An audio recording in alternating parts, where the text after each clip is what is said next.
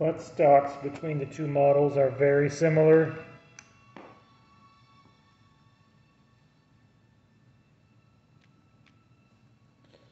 With the exception, the butt plates, the metal butt plates, are not interchangeable.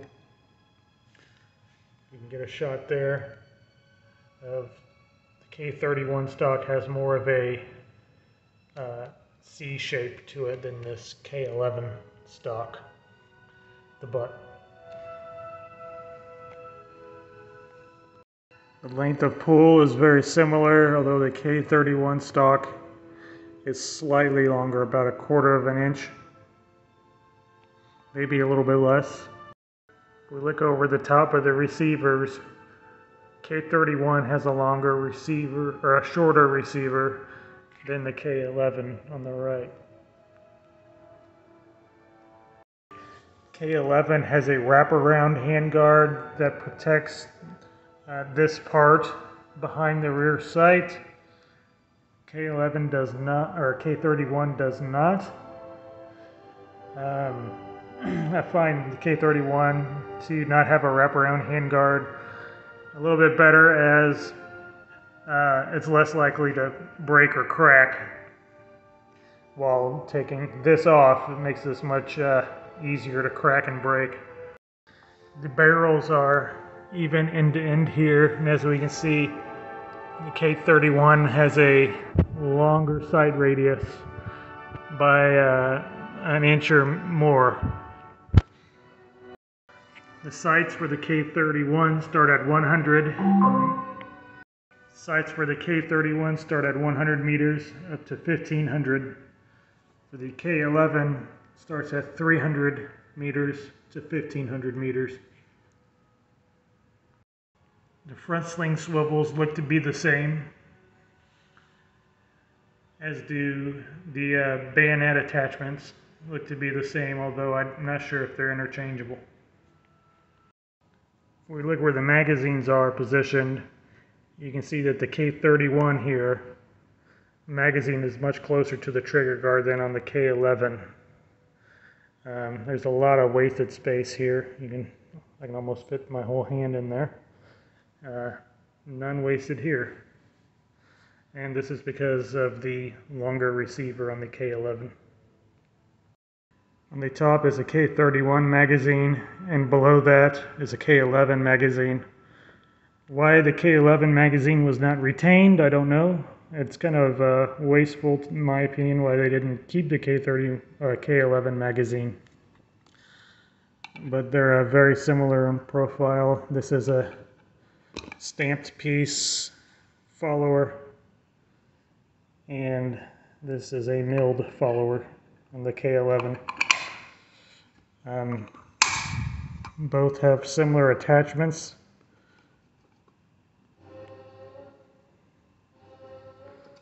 On the other side has a cutout here, and this one also cut out.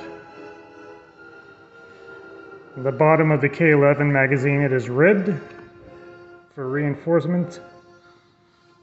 On the K31 magazine, it is not. This K31 magazine is not matching. It's a much later magazine.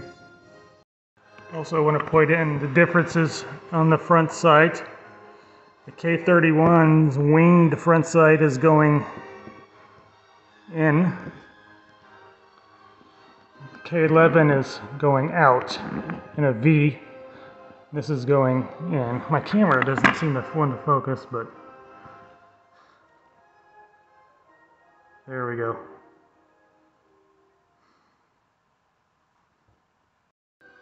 As for the slings, they are both the same. This is looks to be a much newer K31 sling, but this is the one that came with my rifle. This is a surgical repair that I had to do on the keeper. But this sling is number matched to the rifle. Someone carved in the rifle serial number onto the sling. Here are the bolts. As we can see, the K11 bolt is much longer, and before it comes down to the locking lugs. locking lugs on the K31. If we line them up like that, it's a little bit difference in length. The K31 also has a different bolt knob. The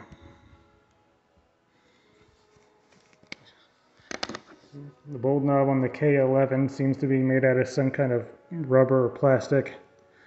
I believe the K31 is made out of aluminum, although I'm not sure. Now I'll show you the bolts disassembled.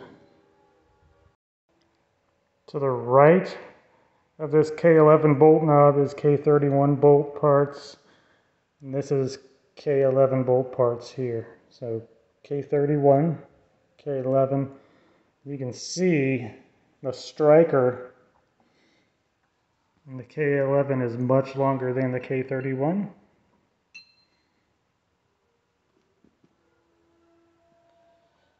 The main springs are different diameter and different length. The K31 is longer and skinnier. The bolts themselves are much different looking. K11 has a much longer, bigger locking surface on the bolts than the K31 here on the left. The extractor on the K31, similar in design, but is actually inside the body instead of outside of the body.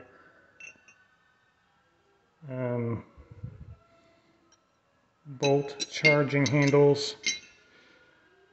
I believe this is a milled steel for the K31, although it could be stamped.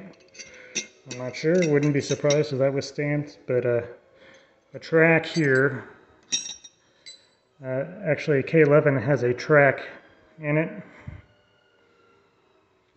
Overall, I do find the actions on both of these rifles to be very smooth, and it would be hard for me to say which is smoother. Maybe the K31 is just a little bit smoother, I would say, although they're both very smooth, and I'm very impressed with both of them when you compare them to other straight pull rifles.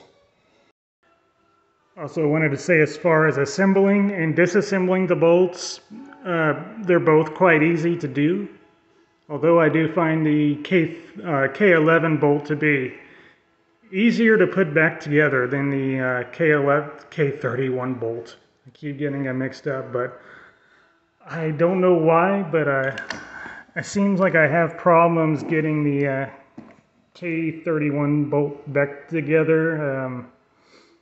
It just seems just a little bit more complicated with how it locks up, and it's interrupted kind of lock.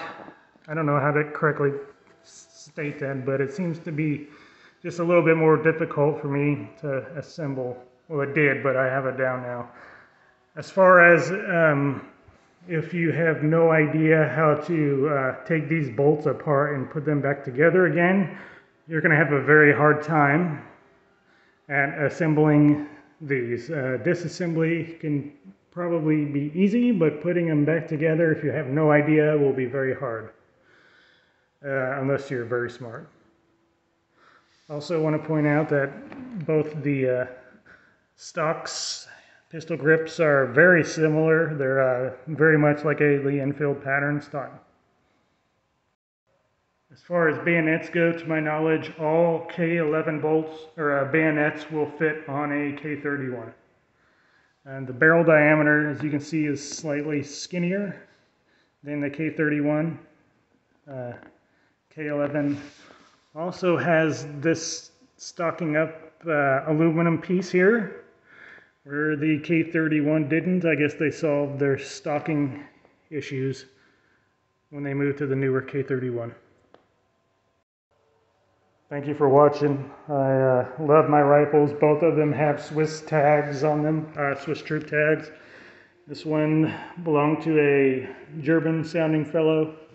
At least his name was German sounding, and this one belonged to a French sounding fellow. His name was Henry, Henri. something. And this one belonged to a Johann Steitler. Thank you.